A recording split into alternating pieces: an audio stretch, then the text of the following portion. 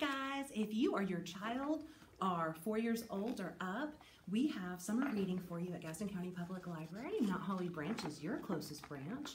And our theme this year is Tales and Tales. So we're going to be talking a lot about animals and stories. The win-win, right? So for you guys, summer reading looks like this. You will come and sign up and get your reading record. And in the reading record is a little game to play. If you follow every step in the game, you'll work toward earning your prizes and prize entries for bigger prizes. And you'll get your very own lanyard at sign up, which is going to be really important when you earn 4 buttons. And you can pick out the ones that you want. We'll have them in bags. You can grab the bag that you want.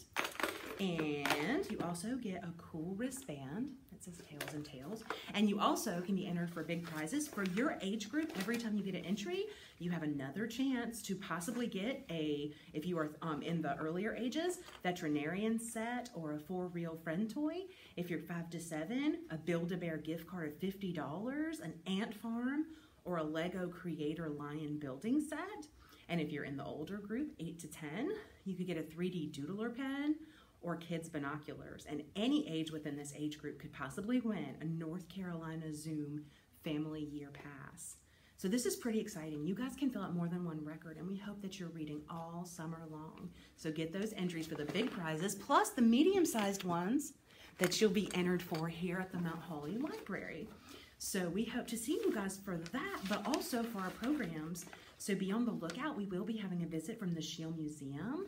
You can try out making your own animal origami. We're going to have a llama Saturday story time, a kids book talk so you can learn about some of the new reads.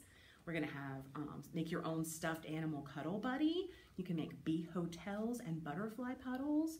And we're going to have all summer long a life-size I Spy in the library. See if you can find all the things. And of course, we'll be having activities for you curbside or in person. And you can start signing up for summer reading on May 29th. We can't wait to see you at the library. Thanks. Bye.